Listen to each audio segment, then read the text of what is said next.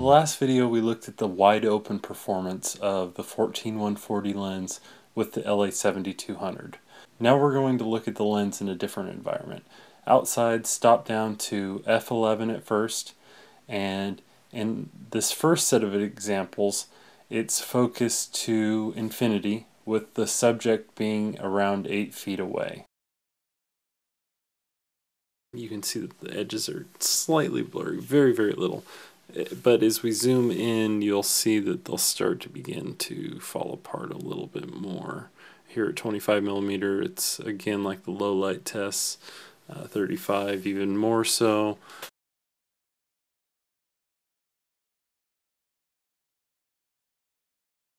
In the next sample, the focus is set to 8 feet. From here you're going to see what it looks like at all the same focal lengths, but now at a different focus distance. Okay, now we're focused on the car. The background is out of focus at 50mm. At 35mm, they both start to come into focus. At 25 and beyond, it seems like everything is now in focus, but now the edges aren't as blurry. Okay, in this third sample, we're going to take a look at the same thing, but now stop down even further.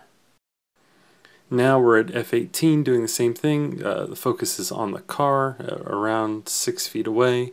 As you see, as we zoom in, the edges remain acceptable on both the car and on the scenery, which would be much different if we were focused at infinity.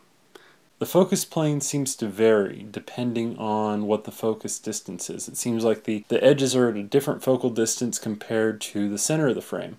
And so in order to balance this and get the best picture out of the LA7200, you need to find a balance between the minimum distance and the maximum infinity distance at an f-stop that allows both of them to come together. And that'll give you a fairly solid focus across the frame if you're using it outdoors, if you're using it to shoot architecture or events, wildlife, or any other type of outdoor nature scene.